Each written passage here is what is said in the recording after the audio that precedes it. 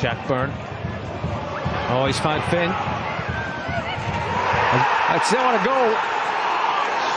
McEneff makes it 3. Yeah, it's great play again from Rovers, but where is the marking from Cork City?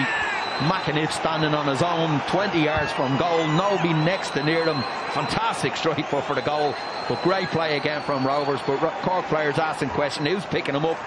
The answer is nobody. But patient build-up play from Rovers, like you say. Great ball from Jack Byrne again, wrapped into him, gets a little deflection, out his feet, nobody's near him, nobody get near him, nobody tried to close the ball down. Direct shot straight in the goal. Here he is on his own, 20 yards away from goal, too easy. Great strike from McEneff, but poor play from Cork City again. And Rovers' top scorer makes it 5 for the season with 2 tonight. And a team that is yet to concede 2 goals in a match this season.